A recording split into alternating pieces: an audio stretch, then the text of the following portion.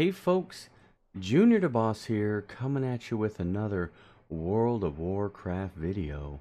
And today we're going to be talking about the Pocket Fell spreader farm. Now folks, I don't know if this is going to actually be fixed or not, but we're going to go ahead and make the video anyway, and I'll put in the comments and in the title if it ever gets hot fixed or anything like that. So again, like I said, we're going to be talking about the Pocket Fell spreader and what it takes to actually farm and get as many as you can before they actually hot fix it.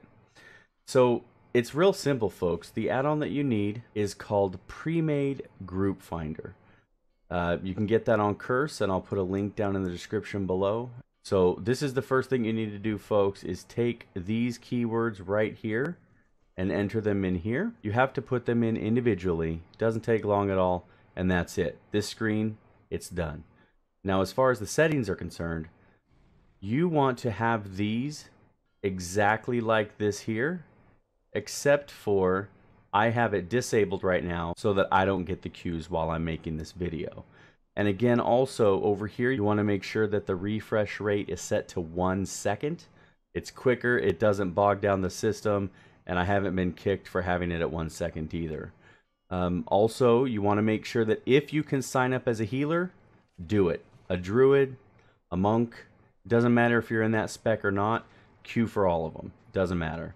On my warrior, DPS tank, even though I'm in my tank spec, doesn't matter. If whatever class you are, make sure that if you can do them, those are the ones you check. Do not check them all, because if you are on a non-healer, the queue will not work properly for you. So once you've done that, folks, that's pretty much it. All you have to do is enable it, and I'll go ahead and do an enabler real quick. And that's it. As you can see, Dread is up. We're going to go ahead and accept that real quick. Let's see if we can look at our map here. And this is what you're going to do, folks. You're just going to look at your map, see where everyone is going. And sometimes you do get trolls, folks. So if you do get a troll, as you can see, it's probably either already killed or it's a troll. People are already leaving. Looks like it's already done. You just leave group, folks. That's it. The queue puts you back in there automatically. You do not want to accept any of the ones that say farm. So this says toy group. It's not up, we're farming, so you don't want to do that one. So you're going to decline it, right? I think I declined the wrong one, but that's okay. So any of the ones that say farming or farm, just go ahead and skip. There's no real need to actually keep them going. You do not want to be in a farm group. You actually just want to let other people farm, and you're good to go. All right. Now also, folks, the one thing that you want to be aware of is that people will turn into a Dreadlord. So you'll probably get groups where they'll say Dreadlord is up. You'll get there, you'll start killing them, and then you'll realize that they're just a player. That happens a lot. People are in the mood to troll.